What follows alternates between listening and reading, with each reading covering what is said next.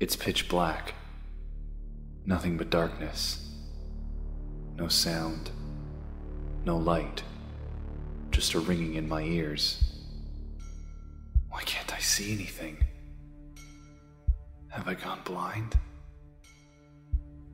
No, thank God. I can see some light shining through a crack ahead of me.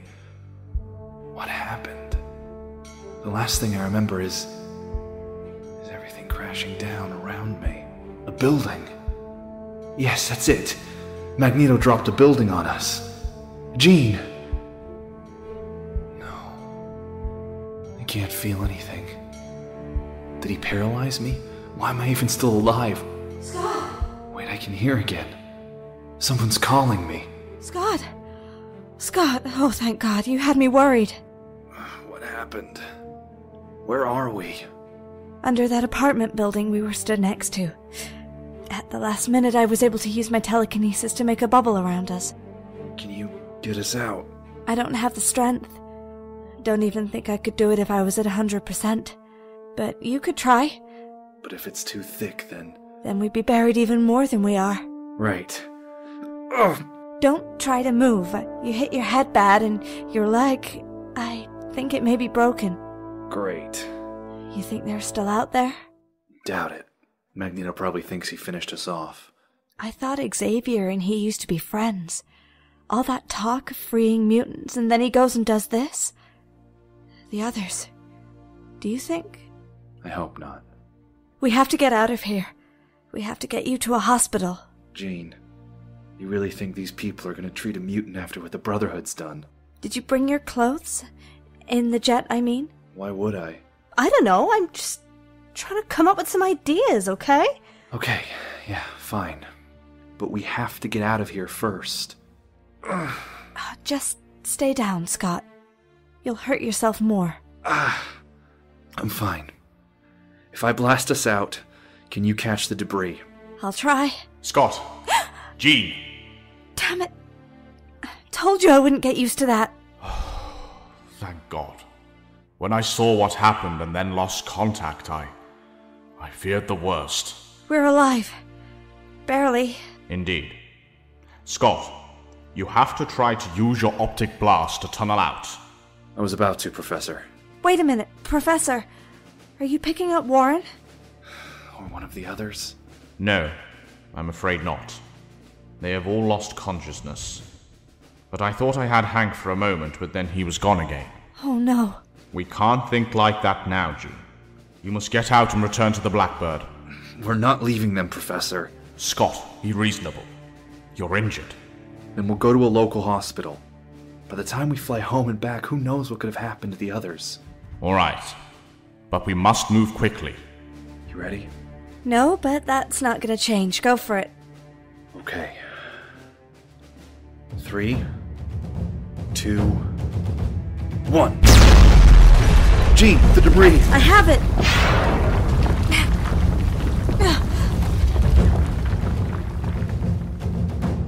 Yes! We did it! Holy... We did! Yes! Jean, help Scott to the city hospital. I will continue to try and locate the others. Okay. Come on, Slim. Please don't call me that.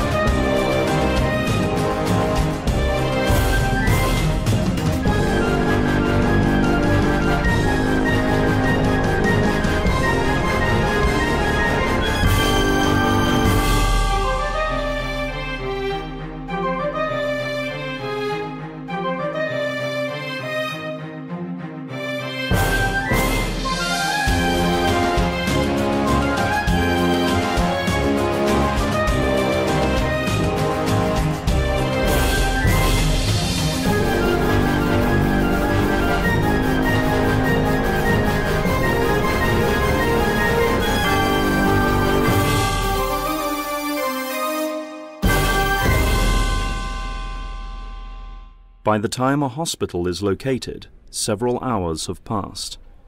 Not surprisingly, there is not one manning the front desk. When a nurse finally appears, her response is predictable, but no less devastating. No, get out and leave us alone. What? Those costumes, that thing on his head, you're one of them. But he hit his head. He could have a concussion. Only 3 doctors even turned up for work today. And all of them are busy with patients who you people hurt. Please. Next. I could ruin this place. I could use everything I have left to make them run for their lives or bow down before me. But no.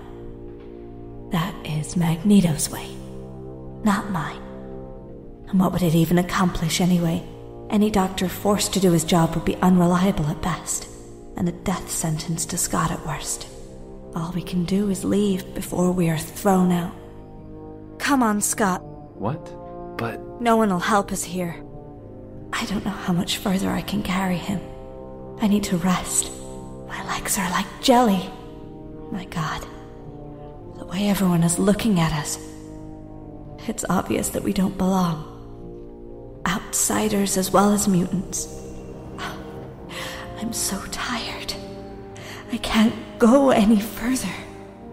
I need to sit down a moment. Take a break. Saving us took everything I had. I'm hurt, I'm exhausted. Haven't slept since I was in Hawaii over 30 hours ago. Haven't eaten since before that. I'll just put Scott up against this wall. Let's rest here for a moment. I'm beat. We should have just slept under the rubble. It wasn't safe. Yeah, safe. Look at us, Scott. We can't even walk. How the hell are we gonna fight Magneto and the Brotherhood? We have to. Do you think he killed them? No. No, they're alive. Remember what Juggernaut said.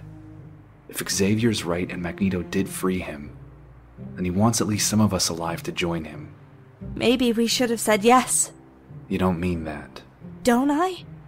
You could be dying and those humans won't even lift a finger to help us. Besides, I don't have any loyalty to Xavier anymore. Look, Jean, what he did to you sucked big time. Yeah? But I don't know. After all this, maybe we should hear him out. See what his reasons were. What? Scott, if you want to live with a guy who does that to people, then you go ahead. Me? After this, I'm going home. If there is any after this. You two need a doctor? Yeah? Follow me. Introducing himself as a doctor, the newcomer helps 2 young mutants pick themselves up and lead them to a nearby building. The door is locked. But, using a key, he enters and turns on the light to reveal a private surgery.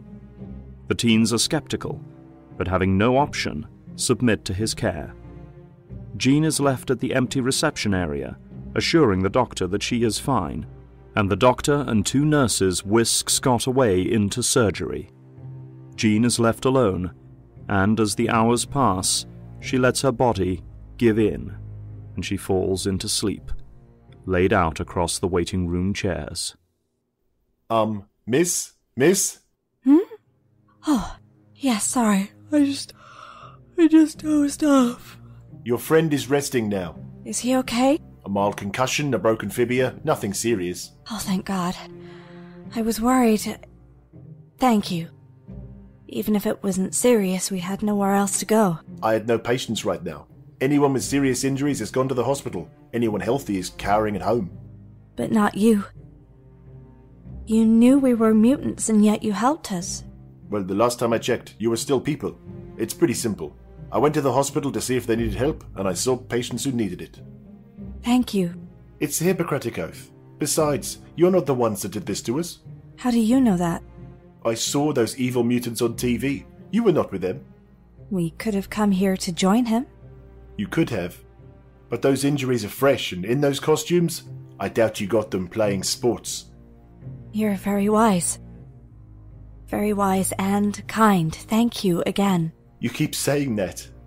What's your name? Enyim. Dr. Nilsson Enyim. Nice to meet you. I'm... Marvel Girl. I see. Well, Marvel Girl, let me take a look at you. I'm fine. I'll be the judge of that. Come on. All right. Does your boyfriend have a name? He's not my boyfriend. But he has a name. Cyclops. Ah, quite apt. At the metal fortress that overlooks Hammer City, Magneto hovers just above the balcony, looking down at the city below, a puzzled and pondering look upon his face. Master? Master, what are you doing? Searching, Toad. For what? I have a feeling that our young friends may have survived our encounter. No chance. No one could survive that. Still, I should have been more thorough. You are new to our number, Toad. You have not realized yet that these X-Men are increasingly difficult to kill. If I may ask, sir, why did you kill those ones? I thought they were the most powerful. Arguably, yes. But I often find that the most powerful are often the hardest to control. Speaking of which, where is Wanda? She is supposed to be taking over watch duty. I'll go get her. No, I'll do it. Stay here and watch the city. Try not to let it fall apart in the 10 minutes I leave it with you. You can count on me, Magneto. Moments earlier, down in the lower corridors of the building, a quite dashing young man approaches the Scarlet Witch with a cocky swagger. Hello there, beautiful. Oh, get away from me, Wingard. You only wish you actually looked that handsome. Ah, but I am. I can be anyone you want. To you. Only as an illusion. But behind it all, I will always know that you look like an old troll. How about this? Something more refined? A gentleman. Jason, you can make me think you look like anyone you want, but only in your demented mind would I ever fall for you. You'd have to brainwash me first. Is that a challenge? Mastermind! I'm sorry, I was just... Wanda, you are late for watch duty. I was going. Give me time. I will crack that nut. Magneto's eyes narrow, and with a wave of his hand, the master of magnetism tosses Jason Wingard across the room in a fit of rage, slamming the illusionist up against the wall. You will stay away from her, understand? But sir, I was just doing... Why'd you care? If you want her for yourself, then... Silence, fool! You will not be alone with her again. You will not speak to her or anyone about her in that manner again, or I will kill you. Do you understand, Wingard? Do I make myself clear? Yes! Yes, of course! Good. Now get out of my sight. With a panicked start, Mastermind removes himself as far away from his leader as possible. Magneto, sneering, forms a doorway in a metal wall leading to his chambers.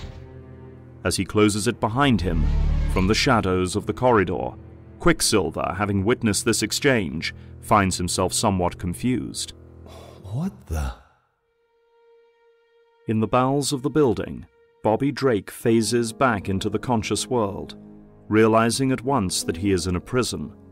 With a start, he rises from the bunk and comes face to face with a friend. Or two. Warren? Hank? Where are we? What happened to Scott and Jean? Bobby, calm down. We were captured. What? We're in Magneto's castle, or whatever this is. He obviously wants us as converts to his cause. What about Scott and Jean? The last time I saw them, they were buried under a building. What? No, they have to be... Warren, they have to be alright. Try contacting them with the link the professor set up. We can't contact anyone. Can't even reach the professor. Believe me, we've tried. A reasonable hypothesis is that this prison is made out of a similar material to Magneto's helmet. Right then. I'll break up out of this joint. I tried that too. I pounded on the walls for hours, and they didn't even budge. Not in the slightest. And don't forget, without some form of liquid, you would pass out from dehydration long before you did any damage. If you managed to do anything at all. So what? We just sit here? What else can we do, kid? Don't call me kid, bird boy! You're only 2 years older than me, Warren! Come on! He killed Scott! He killed Jean! Believe me, I know! I watched it happen. I couldn't even stand, let alone fly. I watched as she died. I should have tried harder. I could have done more. We've been over this, Warren. There's nothing either of us could have done. Oh, God. Warren, We're just kids! A year ago, I was worried about my calculus exam, and now the professor did this to us. He took away our lives and made us into this army, or whatever we are to him. He is responsible for their deaths as much as Magneto is. We all know that's not true, Warren. Look, I'm not the biggest Xavier fan these days either. But we chose this. We insisted. Even after Moira and he tried to stop us, we insisted. We trained, and we came back. And now they're dead! And we are at that psycho's mercy. promise me something, fellas. Hmm? No matter what they say, no matter what they do, we don't turn. We don't give in. Remember what he did to Scott and Jean. Agreed. Damn right. As the next day dawns, across town Jean has risen from a restless sleep and has begun to communicate with Xavier to make their plan of attack. The doctor gave Scott a leg brace. It will at least let him walk. Hopefully that will be enough. Scott, you okay? I'm walking. Should at least be able to get there now. Then it's just point and shoot with these eyes of mine, right? Right. You've got to be joking. You're not actually going back out there to fight them. They have our friends, Dr. Anion. We have to. I would like to meet this Xavier fellow and give him a piece of my mind about this. I hope you get the chance, Doctor. Scott, will you be able to fight? You bet your ass I will. We need to be careful about this. I am not picking up any of the Brotherhood or X-Men with Cerebro. Magneto must have lined the walls of his fortress with the same material as his helmet. I won't be able to shut down Eric unless you get him outside. And get his helmet off. Yeah, like that's gonna happen. Unless... Go on. Unless you unlock my telepathy and teach me how. Oh, hell no. Scott, I want to do this. We have to save the others, not to mention this whole frickin' country.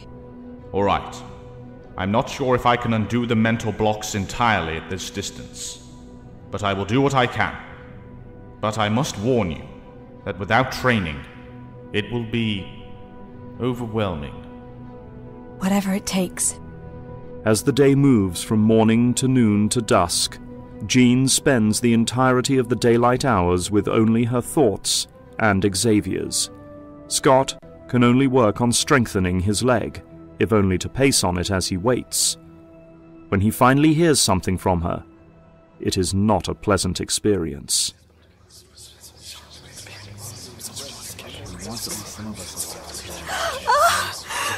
No! No, the voices! I can't! Make them stop! You must control them, Jean. Only you can quieten them. I can put up temporary blocks in your mind, but only you can maintain them. I don't know how! Just do as I do. Follow my path. Jean, what's wrong? She's losing it. What if Xavier was right? What if she goes mad? I couldn't bear it if she... You're thinking too loud, Scott! Get out! Suddenly, Scott is thrown back out of the room, the door slamming shut before him. Control, Jean. You must take control. This is what you warned me about, isn't it? This is why you blocked this power in the first place. Scott is right. I'm gonna go mad.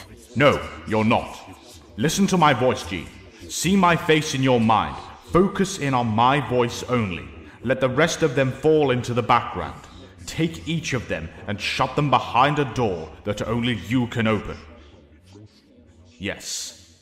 Yes, that's it. Good, Jean. Hours later, nightfall. As Jean now emerges from her solitude, Scott and Anaim look up to greet her. Okay, I'm as ready as I will ever be. You alright? As good as I'll be for now. Good. We need to... Scott is cut off as, with a crash, the entire front wall of the surgery, their safe haven, is torn away. Behind it now stands the Scarlet Witch, Quicksilver, and Mastermind. Knock, knock! What? How did you... You do realize you left over 30 witnesses when you left the hospital. Note to self. Trust Magneto's hunches. Scott reaches for his visor at once, but he doesn't get a chance to fire. With a flash of light and a sudden pain, once again, everything goes dark. When his eyes open, he realizes that he is tied upright to a metal slab, with restraints on his hands and feet. Scott tries to move his hands, struggling against his bonds, then falls back in despair. As he does, he hears a conversation. He said the killing was over, Pietro. It is. Then why are they here, Pietro? I do not know. Yes, you do. At this point, Scott again passes into unconsciousness, unable to hear another word. When he wakes again, this time, he comes around fully, looking up to see his 4 friends around and opposite him, the X-Men encircling the room on slabs, just like his. What? Scott, you're awake. I have never been so happy to see you.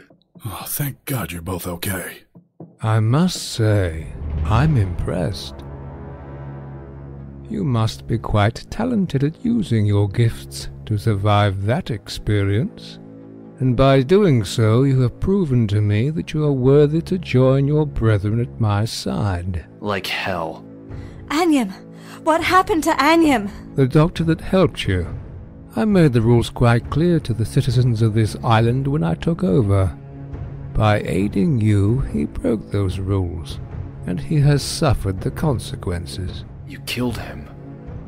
You killed him, didn't you? I made the rules very clear. No! No! All he did was help us. Why? You evil. Now that you are all reunited, it's time for you to decide. Decide what? To join me, or pay the price, as your human friend did. Then you'd better get it over with and kill us. Then it is a good thing I was prepared for your stubbornness. So it will not be your life you will have on the line. Scott looks over with a start as part of the wall tears away, forming into a spike and rushing towards Jean. It stops just short of her neck, hovering there with the tip of the spike now pressing to her throat. Jean, no! Decide, boy. Join my Brotherhood or the girl dies.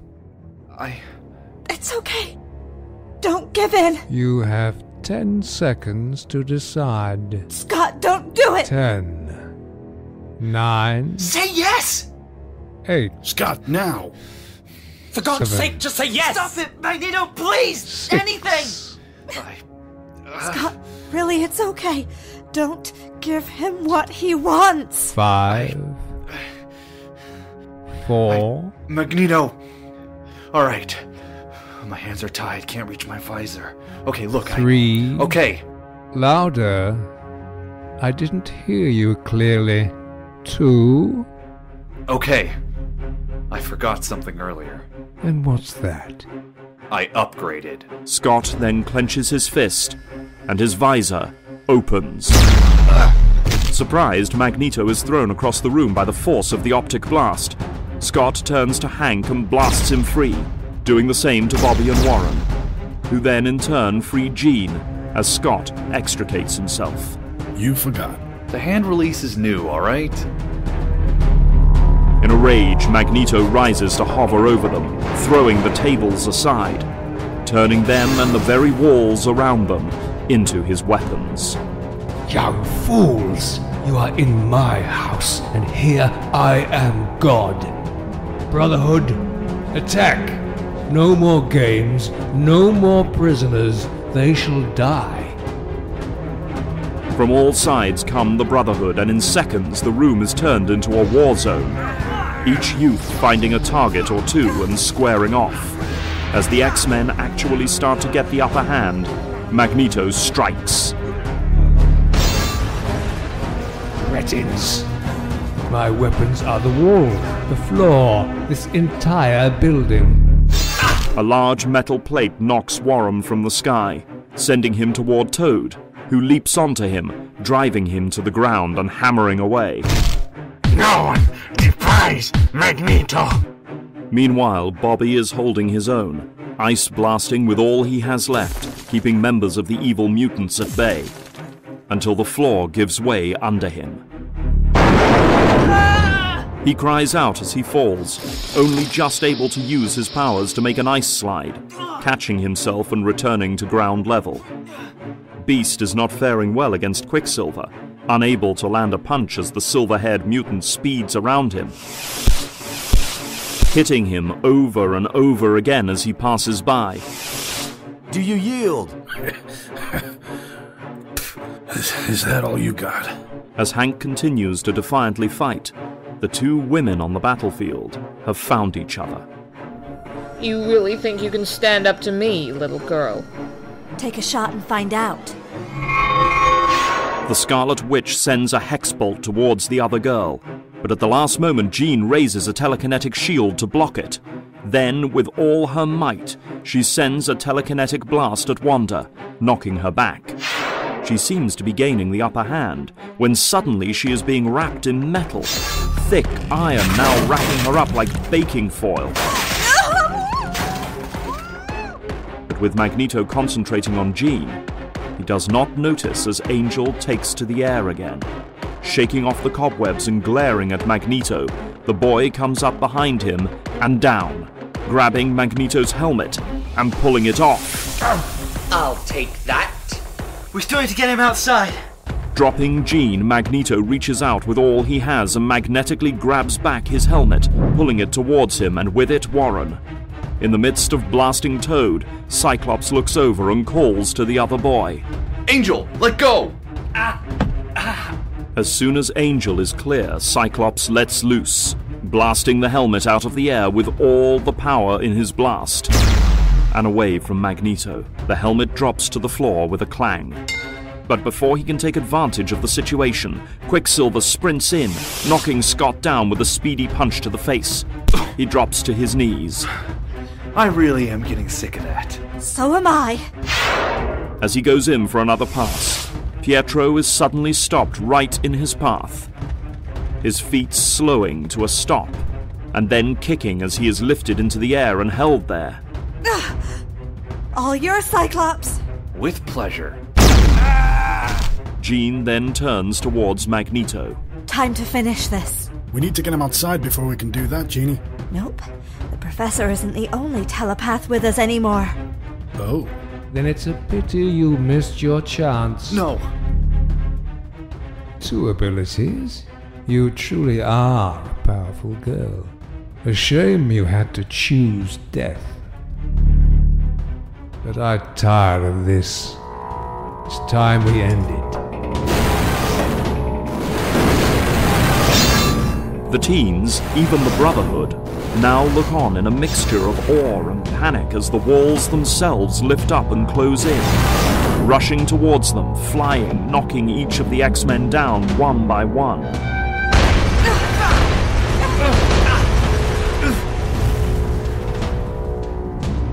How fitting. I will bury you in that which stops your handler from controlling me as he does you. Brotherhood, get out now. This place will not exist when this is done. That's right. You've killed so many, what difference will a few more make? I do what I have to. Really? So you have to kill us? I gave you a choice. Between serving you and dying. You know, for a person who crows on about the evils of mankind, you sure as hell act just like the worst of them. Scott, what are you doing? Saving our lives. Hopefully. You know nothing. What I have done is nothing compared to the millions of their own kind the humans have slaughtered. Yeah? And how many will it take before you're just as evil as them? Insolent child. A massive part of the floor now rushes up into Scott, and before he can react, he is pinned up meters away against the far wall. Scott! Do not talk to me about evil. Everyone I have ever loved has been killed, my family in a death camp, my child allowed to burn before my eyes simply because I was a mutant. It would take 1,000,000 of them. I would bathe in a lake of human blood, and then we would be even. Scott grimaces and strains as the metal covers his nose and mouth, spikes rushing up towards his skull. If that is what you call evil, then so be it. You're right. What? You are evil, Magneto, and I will be party to it no longer. Wanda. No! Magneto does not have time to shift his focus before his helmet glows, warps, and is lifted from his head. No! Jean then lets loose from her mind a massive psychic blast and into the silver-haired head of Magneto. She tries to do as Xavier taught her, but she is inexperienced. Her power is so great, and she is too new to it. Pandora's box has now been opened, and Jean finds herself unable to close it again. The raw power crushing the mind of the man once known as Eric Lenscher. And under that raw, powerful strain, his mind breaks. Everyone in the room jumps for cover as the levitated parts of the metal construct now fall and crash around them. Scott looks up as ahead of him, Magneto's helmet falls and lays still. He then looks over to the lifeless Magneto himself. The Prof's psychic blasts were never like that. Jean, what did you do? Mister, no! Scott looks over at Jean as she buries her head into her hands, dropping to her knees and bursting into tears. Oh my God. Scott stands and rushes over to her, dropping to embrace her, an embrace which she returns, clinging to him for comfort. I told him I wasn't ready. Scott, I couldn't control it. It's okay, Jean. I'm here. He pulls her into his chest, looking around at the others, his eyes thankfully covered, but the others betray their thoughts. He's alive! What? Yes, but I sense no brain activity. He is either brain dead or in a deep coma. Professor? But how? Hank follows Bobby's pointing arm to the holes in the walls and ceiling. I am sorry, Jean. I should have known what would happen. I guess I did. We had no other choice. You murdering whore! If he doesn't wake up, I will. You will do nothing, Wingard. You will sleep until the authorities arrive for you. With a start, Mastermind's head is knocked back by an invisible force, and his body drops to the floor. You owe my sister your lives. Remember that. Come on, Wanda. Do not be too hasty to leave him, Pietro. Magneto needs care. Care that we all know no government will provide. What do you care? Whoever you are. As the twins then turn to leave, a transparent Xavier now appears before them, standing, the X-Men looking with a start as they see him too. I care because he was once a dear friend, and because I cannot help but feel responsible for what has happened. Then take care of him yourself. I have too many eyes on my school for that. Please, take him. He has help. He has Toad. I see your point, but why the hell should we care? We turned on him. If you remember, that betrayal is how your crazy girl got a chance at him. You should care. Because blood is thicker than water. And because children have a duty to care for their parents in times of need. Oh no. What? Look upon him, Pietro. Who else do you know that has had silver hair all of his adult life? No. Oh God. That means... Yes. Your mother gave you up to protect you. To protect you from him. But you, dear Wanda, and Pietro, are the twin children of Eric Lenscher. You knew? Then he knew? Yes. No doubt that is why he sought you out so urgently to join his ranks. It doesn't change anything. I still want nothing to do with him. No, Pietro. He is evil. He is everything we feared he was when we joined him. But whatever else he is also our father. Xavier, we will care for him. Should he ever wake up, we will deal with that later. All right, but only until he recovers. If he recovers. With those words, the twins gather up their father, taking him out of the room towards somewhere safe, well before the human armed forces arrive. Gone too are the X-Men, leaving only the unconscious Toad and Mastermind to face the music. Soon after, the Blackbird jet takes to the air. Hank sets a course for home.